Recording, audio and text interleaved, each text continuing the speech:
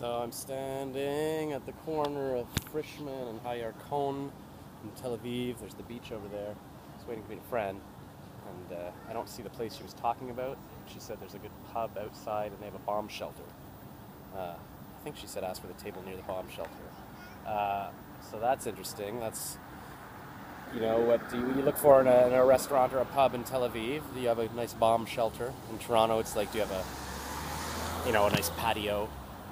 Or, is your French onion soup good? And just seconds ago, there was a big boom, and I was, for a second, I'm like, is that like a car backing up or something? Like, or whatever you call that when the engine goes poof?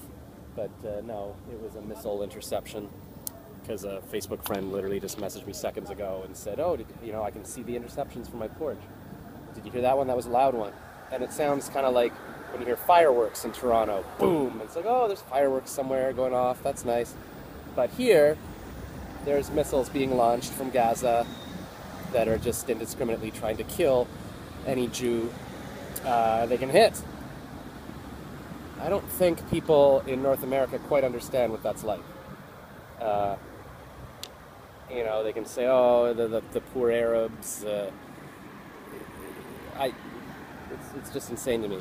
Like, in a heartbeat, if the missiles stopped being launched here, the Israelis would stop fighting back. They wouldn't have to fight back, and that would be it. There would be peace. Nobody would be killed.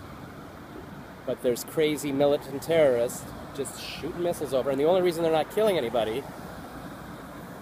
there's my friend. The only reason they're not killing people is because Israel has spent so much on their technology that they can somehow shoot missiles down. But that doesn't mean that, oh, see, we shouldn't be defending ourselves and stopping the missiles. Like, it's just madness. I'm just making a video about Israel. This is Janice. Don't put me in the video. Okay. She's camera shy, or maybe she's in Mossad. We don't know.